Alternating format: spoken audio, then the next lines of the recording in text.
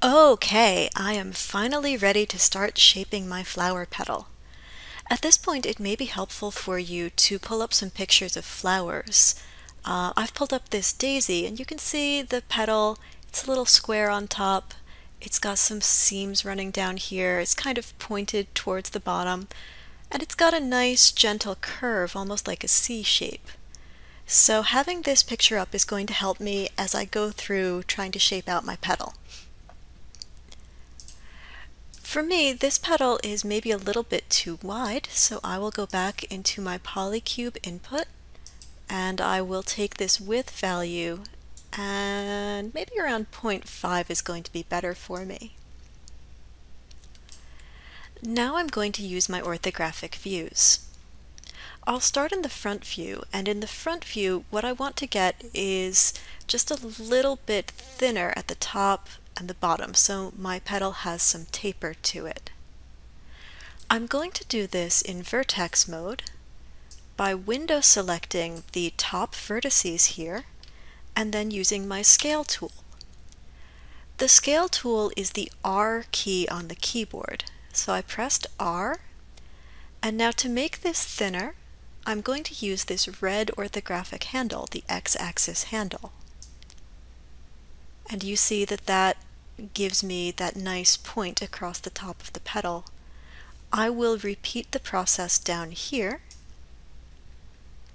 I will window select these vertices and just scale them in.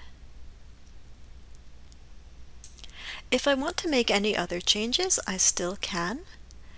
As a quick tip, if I right-click and go into Edge mode, these central edges I can double-click select, and that will let me maybe stretch this out a little bit, just give it some nice waves so that it's not one solid shape, and that'll make it a little bit more organic.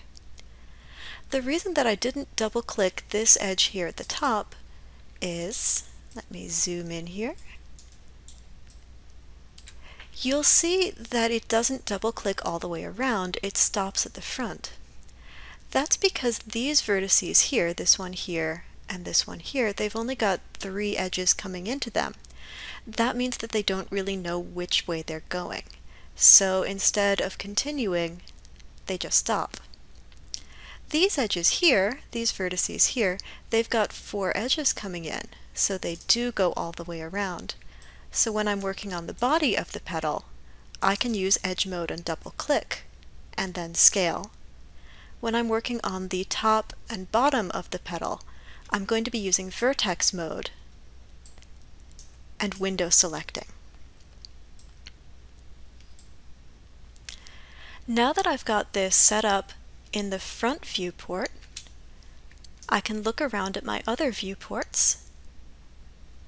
I will pause here, and in the next video I will move on to talking about the other viewports.